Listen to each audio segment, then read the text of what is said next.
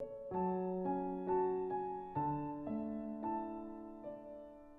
long has life existed on Earth? Good. For over 3,000 million years, right? And it has been changing constantly ever since. Now, children, scientists all agree that living organisms are coming from a common ancestor. Using evidence from all the different sources, scientists concluded that the diversity of life that we find on Earth is due to the changes that happened over thousands of millions of years. Now, during this time, the first living organisms somehow gave rise to the millions of organisms that exist today. All present day, all the life forms that we see today, where are they coming from? Yes, they have descended from and are related to those that lived in the past, who were the ancestors. Now, all present day life forms, the life forms we see today, may look different from those that they have descended from. Why? Because they became modified. They changed from one generation to another. What do we call that process of change? That process of change is called evolution. Welcome to evolution. Bearing in mind our last video, which focused on the difference between a hypothesis and a theory, what do you think? Do you think that evolution is a hypothesis or is it a theory? And why?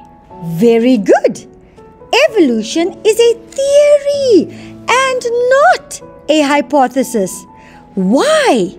Because, children, evolution as a theory has been confirmed through multiple lines of evidence. Notice the word evidence. In the beginning, it would have been regarded as just a scientific hypothesis, right?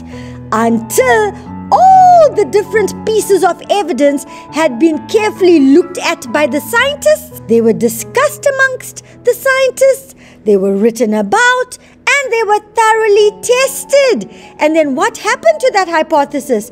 It turned or it became a theory. Let's take a look at what was the evidence for evolution. Right. Firstly, scientists have presented fossils, right, under the heading paleontology. Paleontology, children, is the study of fossils, right? What are fossils then?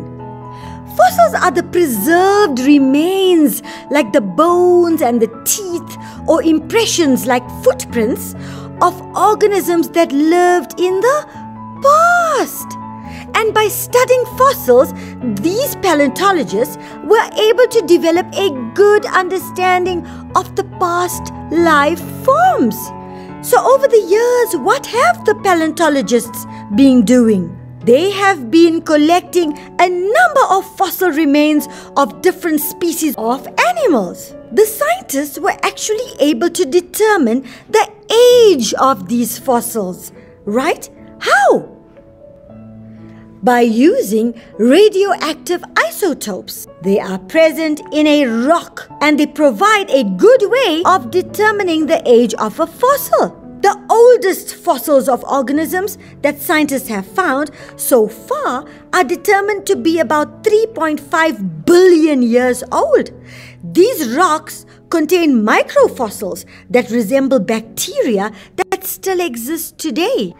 In addition to determining the age of a fossil, right, which indicates roughly when the organism existed, scientists also determine the characteristics of the organism from a study of its fossil.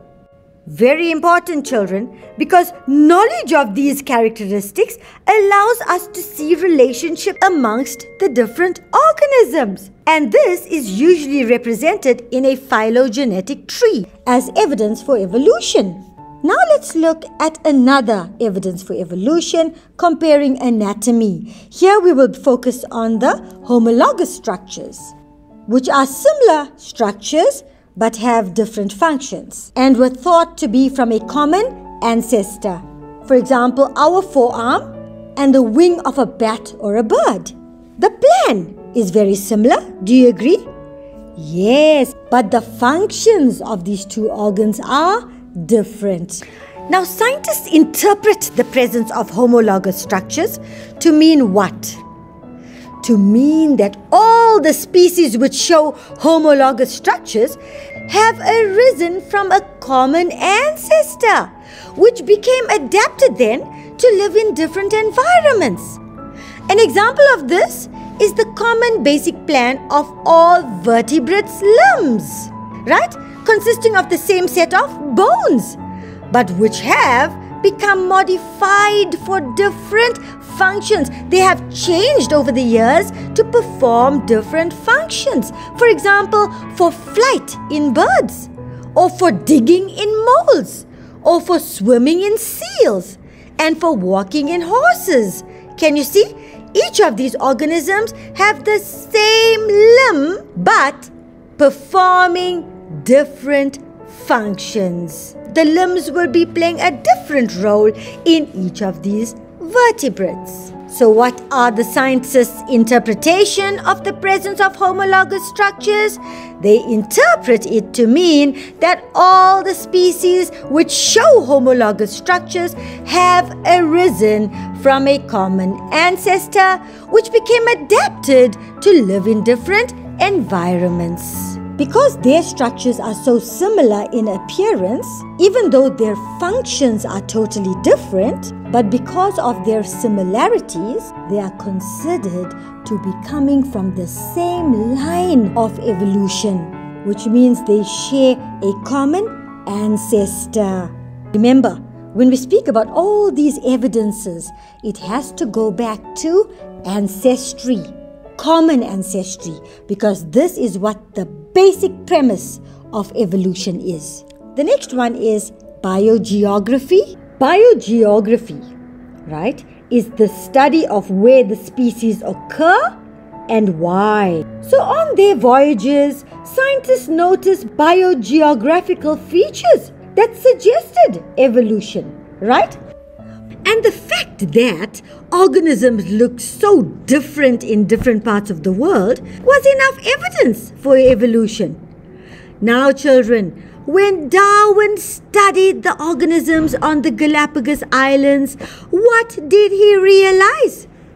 Yes, he realized that the organisms resembled the species on the mainland of South America. But they all developed into new species. Darwin realized something.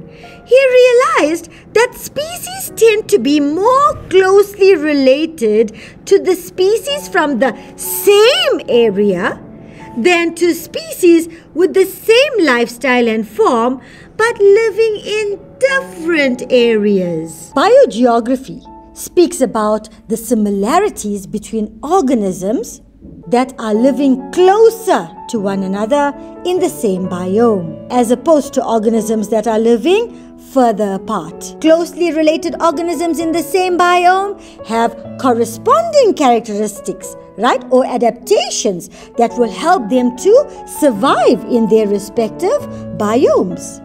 Now, evidence under molecular biology and genetic. What do you think molecular biology is concerned with?